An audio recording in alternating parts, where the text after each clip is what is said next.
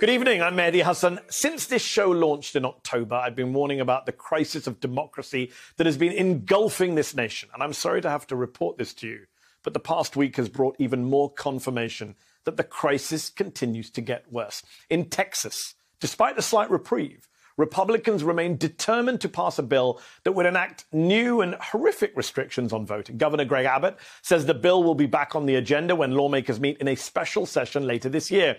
It's one of 9 bills to restrict voting now under consideration in the Lone Star State, tied for the highest number in the nation.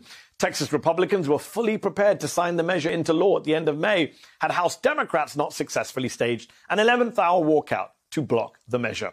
Now, Republicans are being shamed into making the bill better, a provision that would take away Sunday early voting aimed at hindering black churchgoers. Absolutely not, says Republican Representative Travis Clardy, one of the bill's architects. He says that must be a typo. If so, it's an awfully long and very specific typo. What about another provision that would make it easier for judges to overturn elections without any proof? Why? That would be a horrendous policy, says the same Texas GOP lawmaker.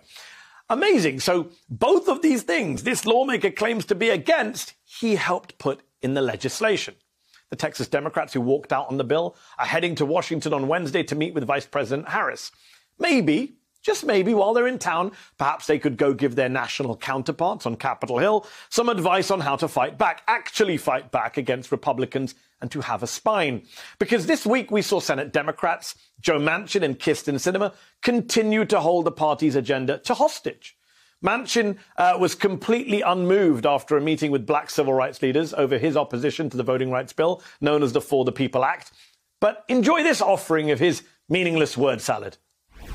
We just had a good conversation. I told everybody out there, guys, I got to go and take care of this meeting. Did they change your mind? What we had was we had a respectful, we had a very informative, and it was a very good conversation we had, and it's a starting of a good relationship. It really was. Don't worry, though, because House Speaker Nancy Pelosi is convinced that Manchin, a man who keeps saying he will never change his mind on this issue, might still change his mind. She says so.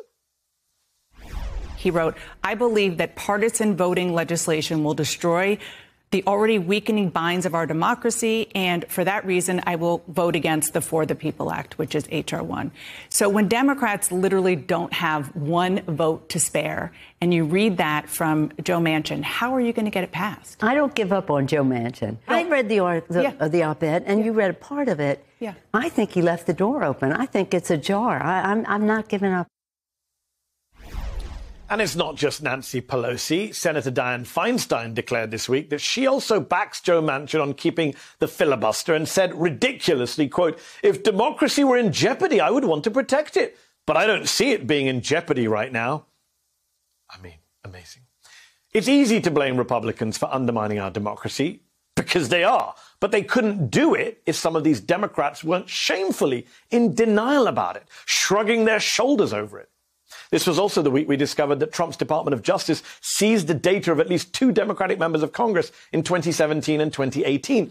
And as Slate magazine pointed out, this would be a remarkable set of circumstances under any administration. But as usual, that it happened during the Trump administration makes it even worse. The Trump DOJ's aggressive efforts targeting Democratic members of Congress appear to have occurred at the same time that the Justice Department was fighting a congressional subpoena for Trump's personal financial records, to say nothing of the administration's stonewalling during the House's first impeachment and the department openly flouting congressional oversight throughout Trump's term. Rarely do we get such a stark example of the asymmetry of power between the two branches, a problem that's gotten worse across administrations of both parties. On Friday, Attorney General Merrick Garland unveiled a plan to protect voting rights. Good.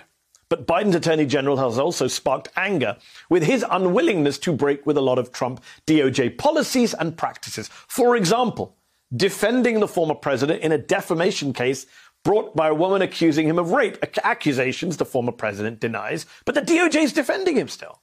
So the question stands, are Democrats in Congress up to this fight? Is Merrick Garland at the DOJ prepared to do everything it will take to not just protect voting rights from attack, but also hold the attackers, including the former president, to account? Ultimately, history will judge whether the Democratic Party rolled over when it mattered most.